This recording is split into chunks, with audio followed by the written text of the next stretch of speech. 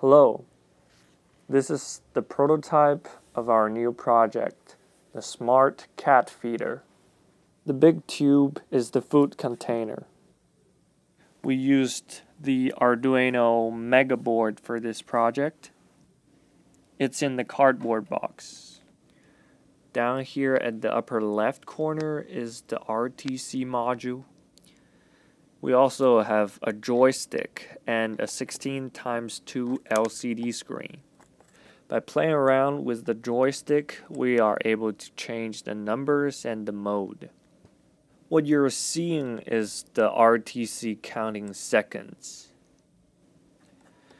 Now we switch back and change the time interval to be 9 seconds.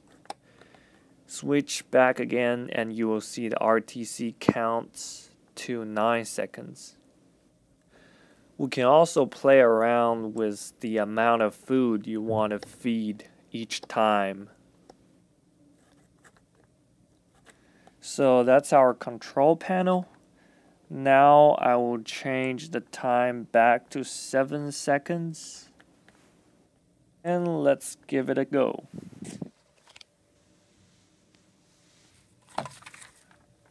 Now you see as the timer counts to 7, the motor starts running and the food will come out.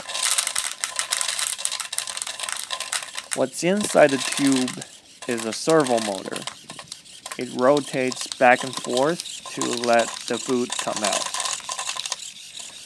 There is an ultrasonic sensor that's measuring the distance from the food. I don't have enough food here, but as you can imagine, as the bowl is filled up with the food, the distance is going to be shorter and the motor is going to stop. The timer will reset itself. And as it counts to 7 again, another feeding cycle starts and the motor starts turning again.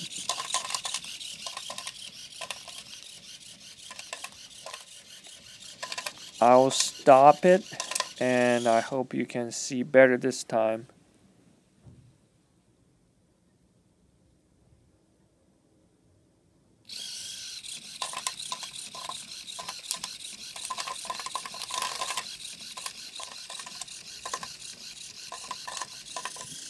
Another feature is that when there is already enough food in the bowl, the food will not be fed.